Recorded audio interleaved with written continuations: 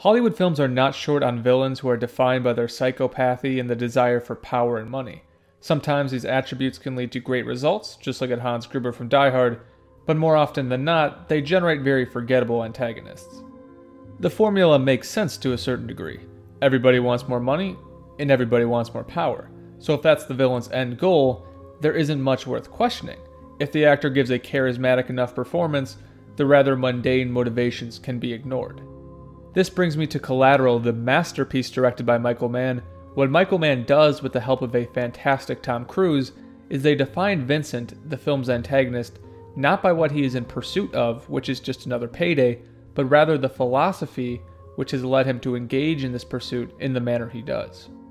From the very beginning, we get a clear gauge on who Vincent is and why he's the perfect foil for the film's hero Max. Max is a cab driver who's indecisive and very much stuck at a crossroads in his life. Max has dreams and he fools himself into believing he's actually going to pursue them. Vincent, on the other hand, is very robotic in how he operates. There is no task he's afraid of facing and no person who intimidates him. He is a highly trained assassin who has been successful in his line of work for a very long time. On top of that skill and decisiveness, Vincent is also extremely charming and likable. Nobody he converses with in the entire film has a bad interaction with him until they recognize his true intentions. The jazz club owner Daniel is the prime example of this. As I mentioned before, most films would not take the time to explain the mindset behind Vincent's lifestyle. They would substitute the dialogue sequences for a set piece because most studios, and maybe they're correct in this assumption, believe the audience is not interested in the sort of philosophical discussions we get in Collateral. After Vincent makes his first kill, Max cannot get his mind around the actions of Vincent. How can your sole interaction with somebody end with murder?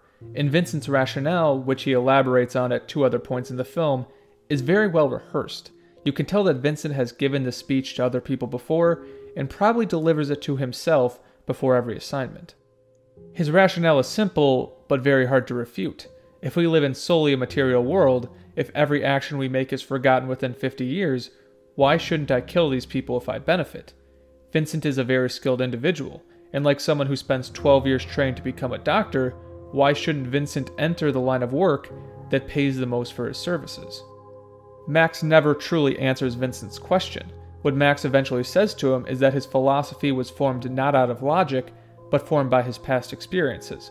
And by all available evidence, Max is correct in making this assumption. Vincent was a foster child whose father was a brutal alcoholic. A nihilistic philosophy can be a powerful tool in reducing the pain of trauma and reducing the guilt of evil actions. Under this philosophy, you have two real options. You can be a wolf, or you can be a sheep.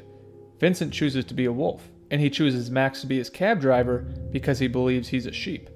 And this is a fatal error because nihilism blinds him from the third option, which I'll explain later. The question Collateral is asking us is a very difficult one. Is Vincent's behavior wrong if his presumptions about the world are correct? Here's a quick question to ask yourself. Do you know what your great-grandfather's name is? Do you know what the course of his life was? Do you know the moral things he did or the immoral things he did? I assume that most people wouldn't.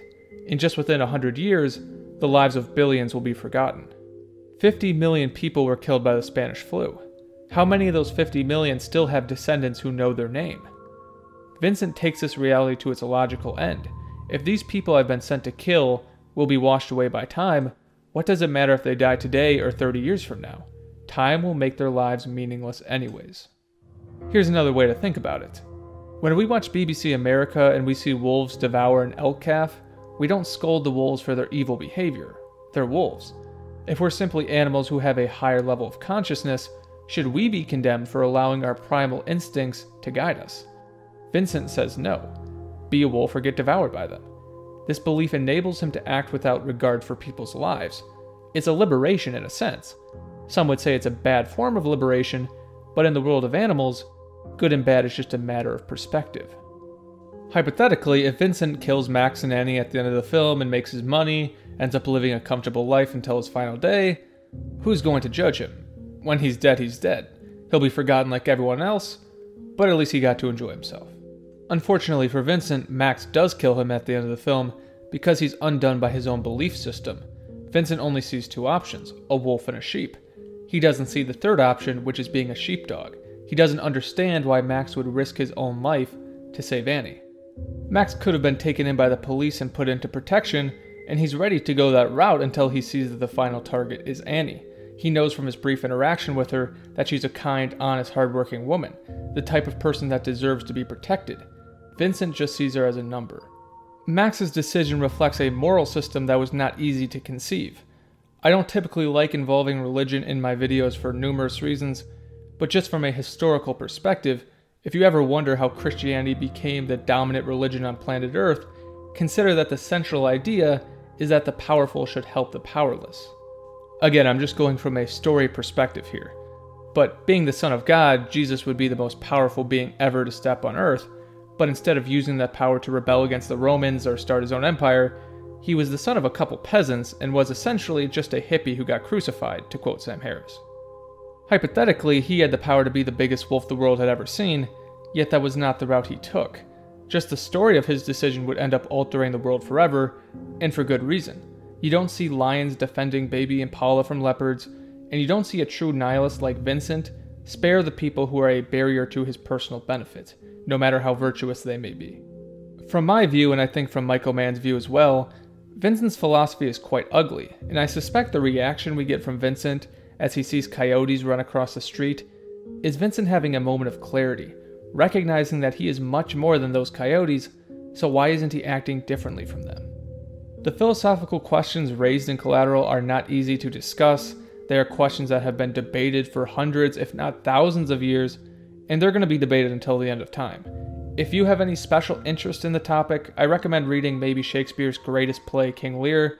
It deals with a lot of the same questions as Collateral, and it's filled with animalistic imagery and features maybe the most evil characters ever written by Shakespeare outside of Iago.